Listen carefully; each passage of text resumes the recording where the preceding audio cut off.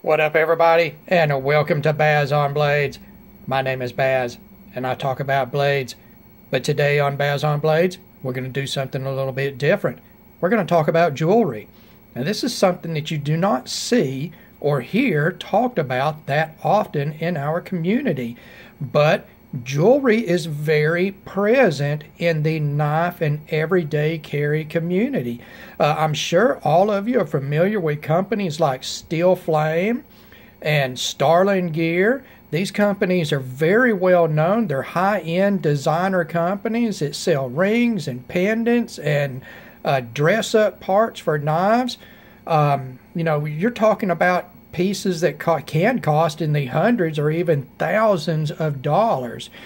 You see materials in jewelry that circulates around the knife and everyday carry community, and it can range from paracord to sterling silver, titanium, copper, bronze.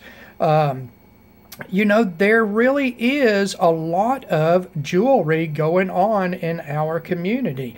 I'm surprised it doesn't get talked about any more than it does. So I thought I would go real quick through a few pieces that I have in some different types, design types, and dress levels and material types and whatnot. And these are just pieces that I've picked up over the years that I enjoy wearing sometimes. Typically, I don't wear jewelry every day other than a watch. And, I've got to dress up. Baz on Blades dressed up for a Saturday night. He might put on a piece of jewelry or two just to look a little more impressive than he usually does.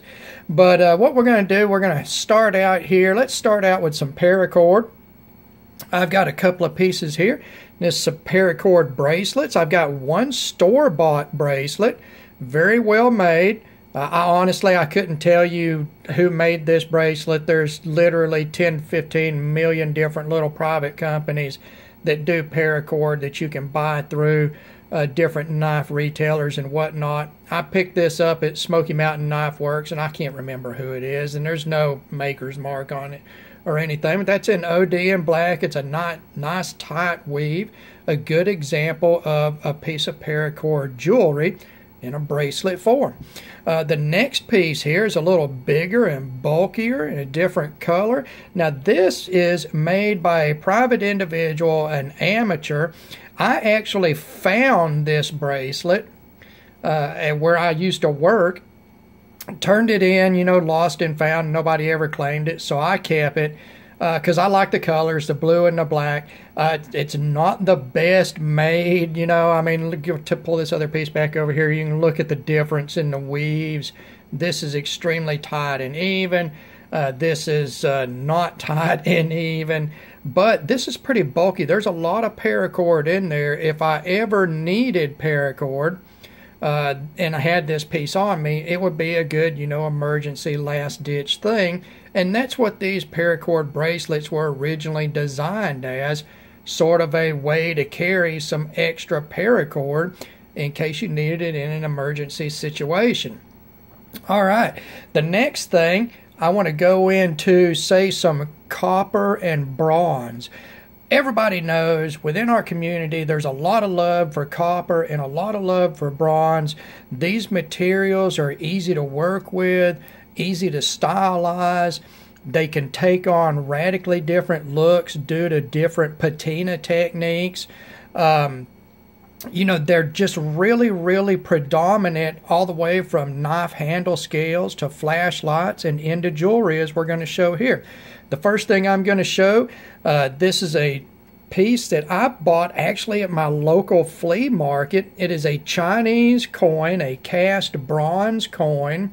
There are just literally probably millions of these coins out there in the world. They're not really worth anything, but they're sort of cool. They're cast bronze. They're different looking. They always have a great patina on it. You can see this. It is a fabulous looking piece as far as the patina goes on it. I think this coin dates somewhere between 1200 and 1500, so it's fairly old. And you get these for a few dollars, guys. It's on a cord with a double knot sort of draw on it to adjust for size, but it is bronze. It does carry a cool patina on it, so it fits in this sort of world that we live in.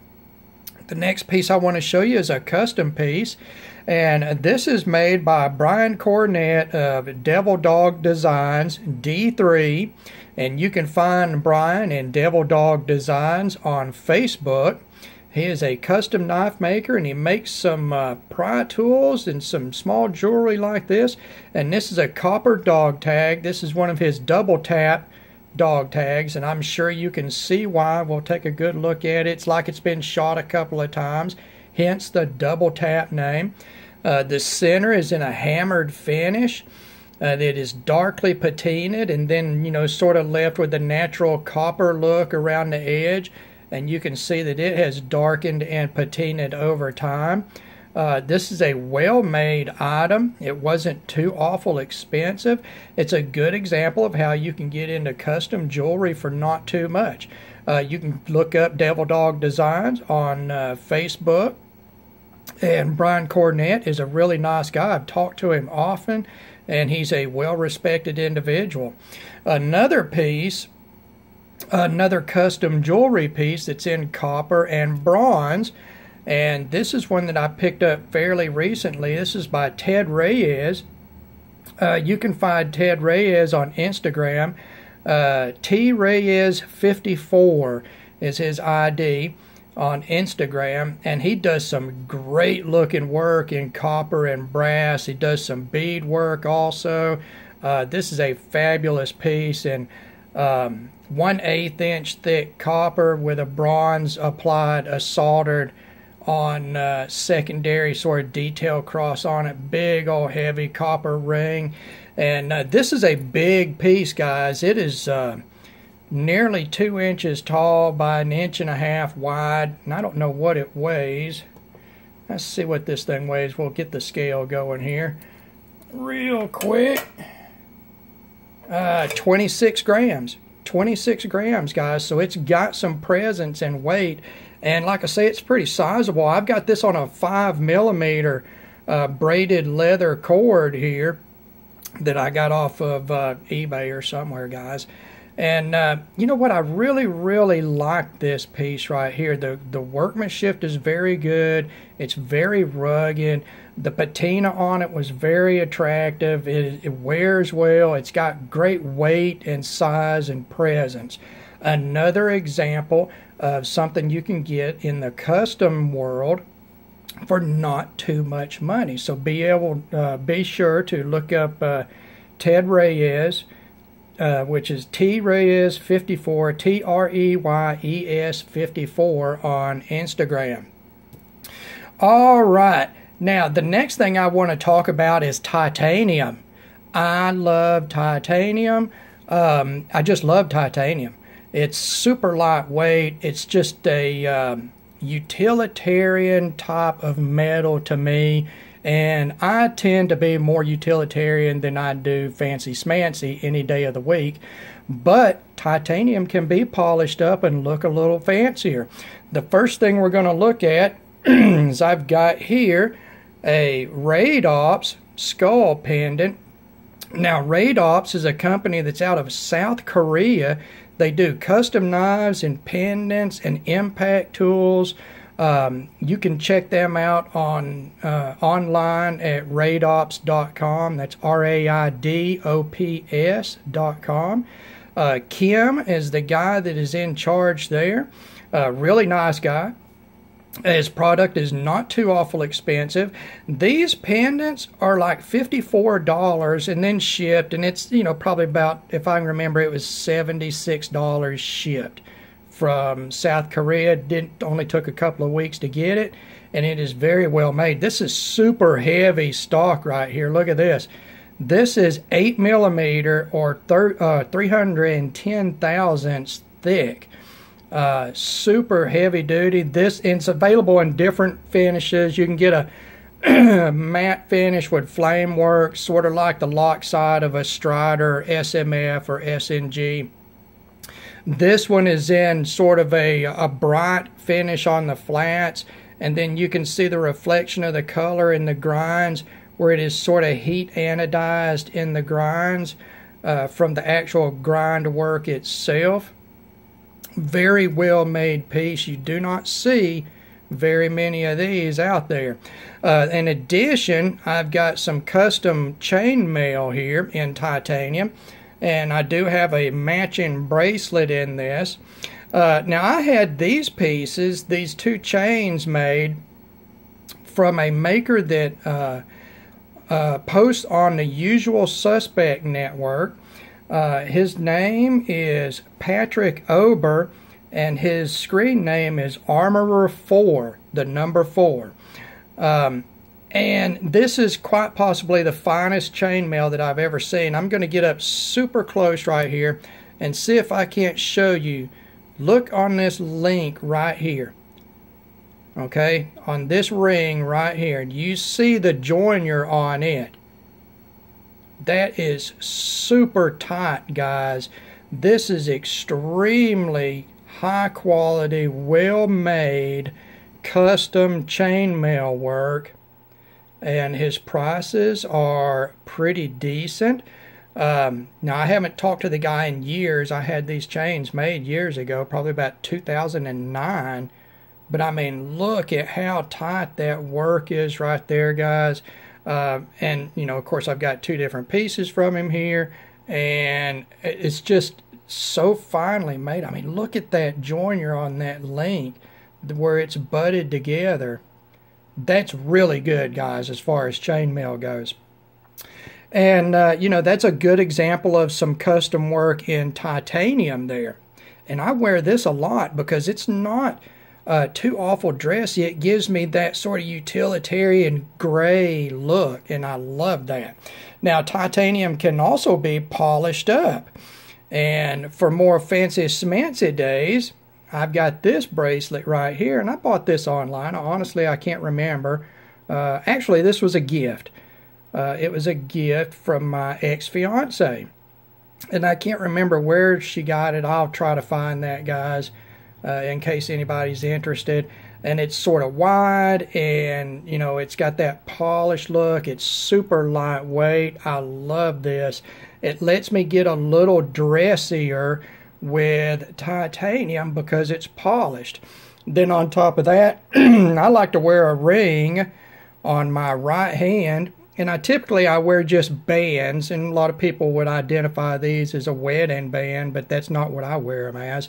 I wear them on my right hand because I like sort of a small band, and these are in titanium, and you can get a titanium ring really cheap, guys. I mean, for like 20 bucks for just a band like this in polished titanium. This one is polished titanium with cubic zirconia channel set stones in it, and they're super lightweight. I mean, they're super lightweight. Both of them comfort fit interiors.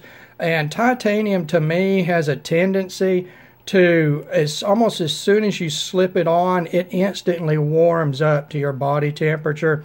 And it feels really, really good, guys. I mean, I love, love, love titanium. There's no doubt about that. Now, the next thing I want to get into, we're going to do some skull jewelry. Everybody knows skull jewelry is really popular in this community and has been for a while. And that's sort of a crossover from the biker world, the rock star world, quote unquote. And I don't wear a lot of skull jewelry, but I do have a few pieces. Now, I've got one ring here that is a half skull with a piercing on it, sort of like an earring type of piercing. And this is a designer piece out of Japan, and I think I got this through the website Skulls and Roses. It's a Guion design piece out of Japan.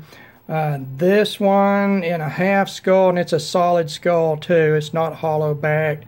And we're looking at 23 grams of sterling silver on that. It's very, very comfortable to wear. Good looking ring. It doesn't overpower as far as the look goes. And then you've got this detail on the side here with this piercing. that sort of stands out. I love that ring. The next ring that I've got is a custom piece. This is a one-of-a-kind. There is only one on the face of this planet. This is made by a custom jeweler that goes by the initials of JC. And no, I'm sorry, I do not know how to get a hold of him. I have tried to contact him, and I think he's out of jewelry making. But this one is in argentium silver, which is a higher grade of jewelry silver than just sterling silver. This was hand carved. I actually have photos of the wax carving that this guy made, JC made, in order to mold this ring. It is beautiful, big, beautiful, solid argentium silver. Weight-wise, we're looking at 35 grams there. So it's got some nice heft to it. Got some garnet for the eyes for a little pop of color. And I got to tell you guys, this is an impressive looking ring right here on the hand. It is an impressive looking ring. I'm going to get this standpoint here, this view. I'm sorry, guys. It is big, and it is bad, and it is unique. And this is a beautiful, beautiful piece. Look at the detail on it. That's hand carved, guys. This guy did a lost wax method of casting, where you do a wax sculpture, and then you do a mold around it, and then you melt the wax out, and then that leaves your mold to cast your silver. It's just very, very good looking work, very detailed. Another piece in skull jewelry that I have is a pendant that I don't have on a chain right now, that I'll probably put on a braided leather like this piece right here. But this is a designer piece. It's from a design group called Mad Angels. And I tried to look those guys up today. They used to have a Facebook page, but they are no longer active. And I think this design group is now defunct, no longer active. And I got this from a place called Silver Alchemy, I think. Weight-wise on that, sterling silver, you're looking at 31 grams on that. It's a big piece, designer piece. There's your markings on it. And it's got the multiple piercings all over it, and I got it to wear with, you know, this piece right here. You know, it's sort of put them together because they've got that piercing look. Now, the last piece that I've got is actually a really inexpensive piece that I thought had sort of a neat look to it and sort of a shiny finish. And that's this link bracelet that I got here. And this is actually available at Walmart. It's stainless steel that is polished. It's nice and detailed. Even the clasp is detailed on it. It gives you that link chain look with the skulls. Nice detailing, 360 degrees around on it. It's actually very well made and not too expensive, I don't think. It's less than 50 bucks as far as I remember, and that's at Walmart, guys. And then you can see here, that's the look that's going to be on the wrist right there. Not too bad, guys, not too bad. Now, the last thing I want to talk about is something that may appeal to all of us, and that is watches. I like watches. Watches are expensive. It's very easy to spend $300, $400, $500, $1,000 to $5,000. I mean, and way up. There's watches out there that are $100,000 each. I mean, watches can be crazy, but I'd like everything else that I have in my collection, I try to pick the best thing that I can within a price range and sort of a type that I want. One of my likes is dive watches, and pretty much the go-to entry-level serious dive watch is the Seiko Monster. And this is an original generation monster. They're in a second generation now.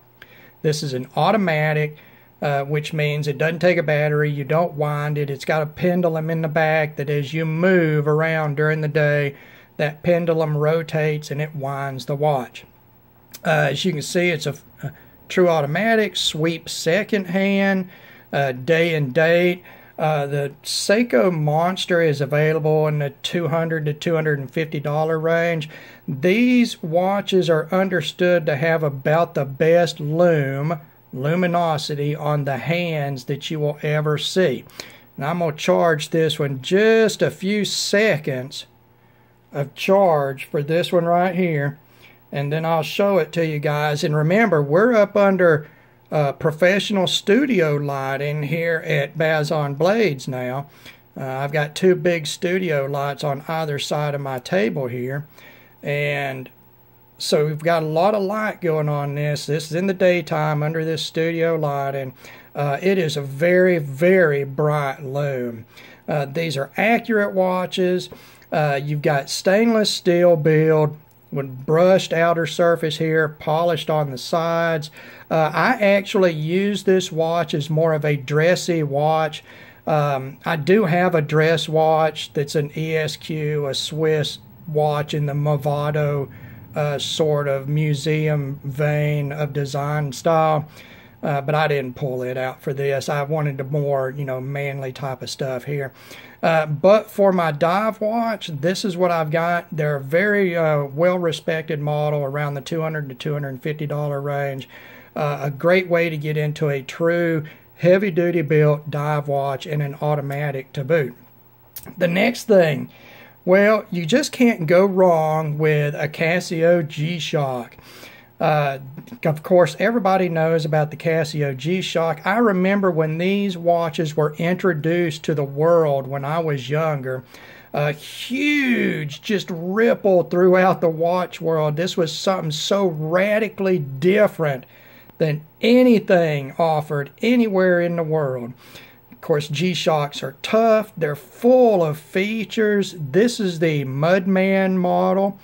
You can get these for $120, I believe.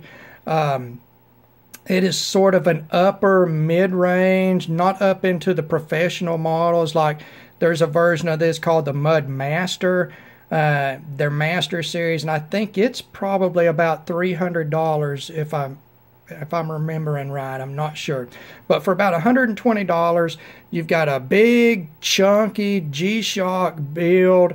This has got a built-in compass and built-in thermometer and built-in the blue EL backlight, world time stopwatch, blah, blah, blah. All of these things that G-Shocks have.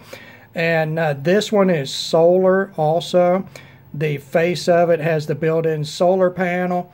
So all you got to do is throw some light at it, guys, and you just never have to worry about it. And that's the great thing about G-Shock. You can beat on one of these things all day, every day, and they'll get scratched up, but they will just keep on running. And you don't have to spend a lot of money on them.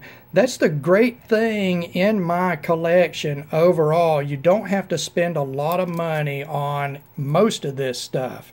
Now, you can spend a lot of money on it, but you don't have to. The last watch that I've got here is what you call a homage watch.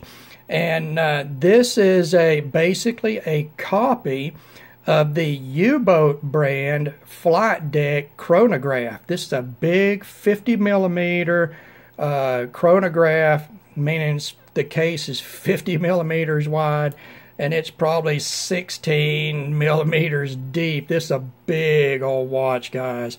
I mean, it's a big, big watch. And I noticed when I pulled this one out, my battery had gone dead in it. And it's a quartz movement, so I'm going to have a battery put in this. But you may recognize this style of watch. If you watch the Expendables movie, this is the watch that Sylvester Stallone was wearing. He was wearing a U-boat, a 50 millimeter U-boat. And those watches, depending on what you get, whether in stainless steel or titanium or what style model you get, they can be $1,500 to $4,500. they're expensive watches. This one, this Parnis version with the quartz movement, you can get for about $100. You'll have to order it out of China. But it's well made, guys. It's like huge. I mean, look at how thick that thing is. We'll bring that G-Shock back out here. All right, look at it. It's bigger than that G-Shock, guys. Come on. That's a big old hunk of damn stainless steel right there. When you wear this on your arm, you know it's there. This is like that big 7 or 8 ounce folder that you put in your pocket. You're not going to forget that it's there. And it's a cool design. It's got a left-hand stem on it with the screw-off cap you see in a lot of Russian and German watches, military-style watches. Again, a chronograph.